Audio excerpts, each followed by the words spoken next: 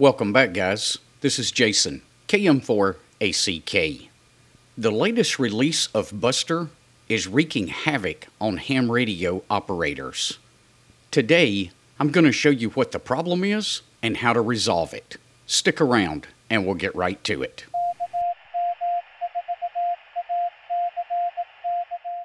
A huge shout out to these guys. They're my latest patrons over on Patreon.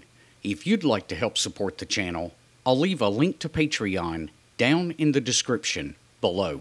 If you download the latest version of Buster, that's the one dated May 2020. It's actually May 27th, 2020. It may cause issues for you with your sound card and cause various things to stop functioning on your Raspberry Pi.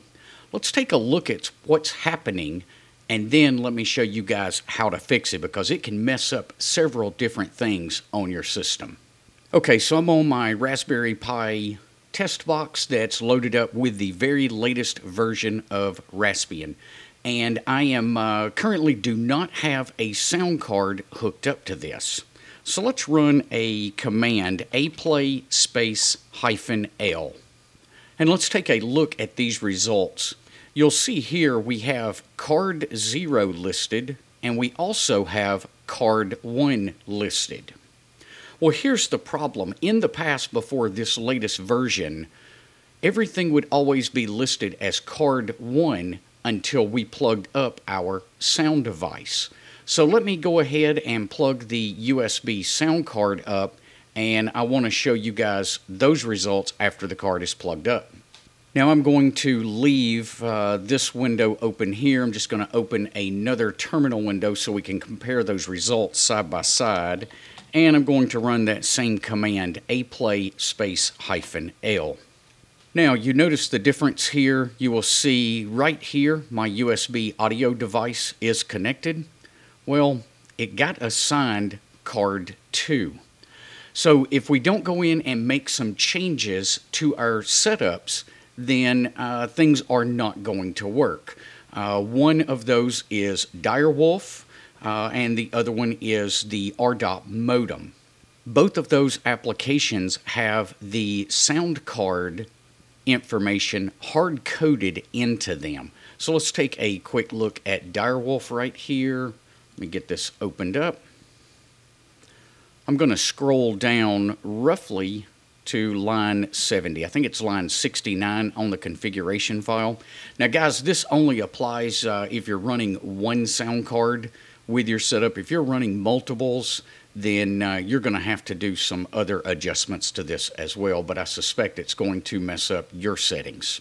But right here in the Direwolf configuration file, you'll see this line, a device, and then we give it a space, and then it's plug HW :1, 0. Well, this 1, 0 has to match up with your sound card. So in this particular case, the card number is 2 and 0.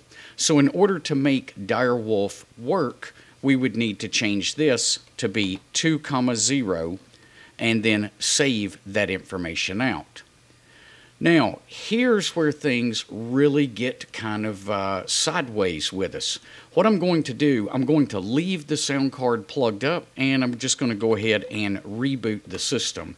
I'll be back with you guys as soon as this reboot completes. Okay, so now that the Pi has rebooted, let's go ahead and open that terminal again, and let's run the aplay -L one more time. This time, our USB audio device has been assigned card number 1.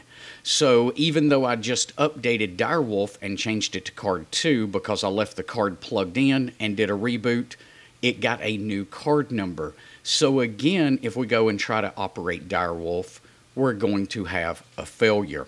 Now guys, this will also apply to JS8 call. This is going to apply to WSJTX. This is going to apply to FLDigi. Any digital mode that's going to use the sound card, we're going to have to reconfigure.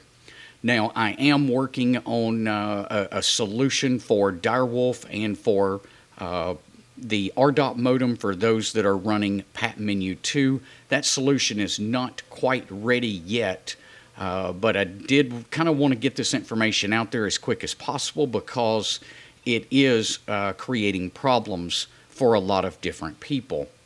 So I did show you guys how to change that setting in the direwolf file. Real quickly, let's just recap that. That is in your home directory. So if you click on your home folder right here, you'll find your direwolf.conf file. Open that up and come down. It should be on line 69 or 70, that A device setting. Now let me show you how to fix that inside of Pat Menu. So I'm going to just go ahead and open up Pat Menu. I'm going to come over to the Settings and Config, and we're going to go ahead and click on the current config settings. Here's your RDOP command right here. This is what gets run when we start the RDOP modem. What you'll need to do, you'll see that same plug HW 1,0. So you'll need to check your sound card, and if it is set at card number 2, we'll need to change this information here from 10 to 20, or 2,0 rather. And we have to do it in both places. Once we've done that, we can simply hit update, and that will save our settings. We will be good to go. So hopefully this will help you guys out that's having issues with your sound cards.